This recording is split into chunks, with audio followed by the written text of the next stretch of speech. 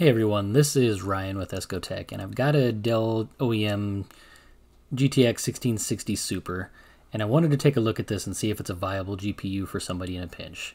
I actually filmed this video a little earlier on in the current GPU shortage, and just wanted to take a look and see if it would be an option for decent performance in a bind. You can tell that the card doesn't look like much. It's really just a very basic plastic shroud and a super cheap looking heatsink. It definitely isn't the most impressive or attractive card, and it actually kind of looks like a three-way love child of a current 3000 series Founders Edition card, a stock Intel heatsink, and a Tupperware container. Now, Gamers Nexus and a couple other channels have done a much more technical review on these cards and gone a lot more in depth. I just want to do a quick overview of whether or not this is something you can do. Some of these OEM GPUs from Dell and HP and those kind of system builders were reasonably priced early on in the graphics card shortage, but even these are tough to come by now. With that said, I'm going to do a quick comparison to this EVGA 1660 Super and see how this card holds up.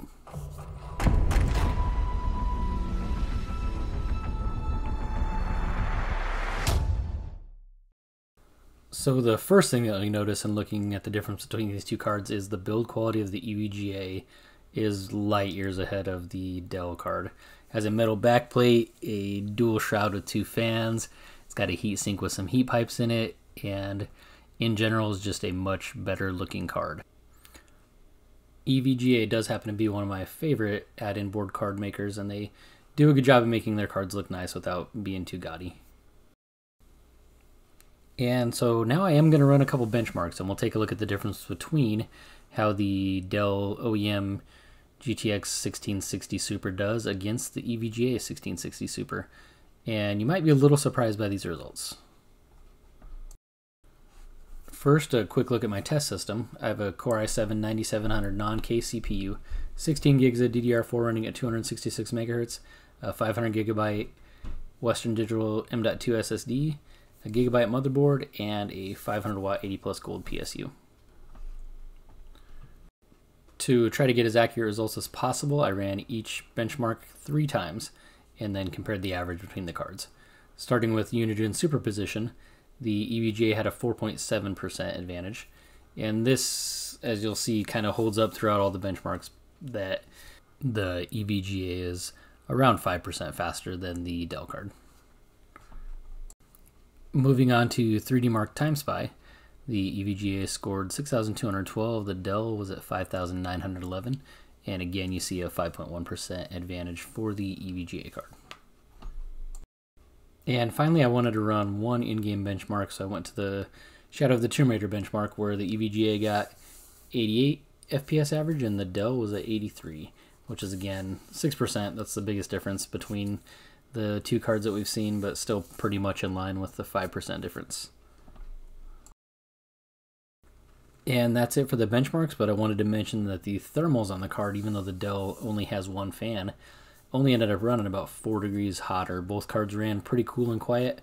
I did not take sound readings from both. I should have grabbed my little sound meter and done it, but I didn't think of it at the time. Neither was loud enough to hear outside the PC case if it was closed. One last thing that I do want to mention is that I could not close the gap by trying to overclock the Dell 1660 Super. I could get about halfway, gain about 2% or so, maybe 3 at the most, before the card would start crashing. So, as you would guess by looking at it, the card is a terrible overclocker. So, what does this all mean? Unsurprisingly, both cards were pretty close together, and that's because they do use the same chip from EVGA. Both have the exact same GPU at the heart of the chip on the board. They just build around that, and basically Dell just stops at the point of diminishing returns. And again, Gamers Nexus has mentioned the VRAM on the Dell does run significantly hotter, but it's still within spec and not really going to change anything. It may just affect the overall lifespan of the card. Even with that, this card should last long enough and run just fine for the lifespan of a you would expect a GPU to run, which I would say is probably 3 to 5 years before it's time to upgrade or the card just flat out becomes obsolete. So that's it. Let me know what you guys think in the comments on whether or not you would actually use one of these cards in a pinch.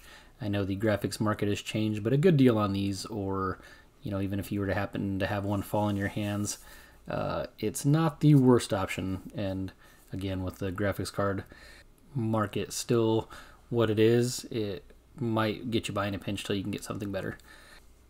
I know most gamers probably wouldn't be caught dead with a card that looks this cheap in their system, but right now, sometimes you just kind of have to do what you got to do.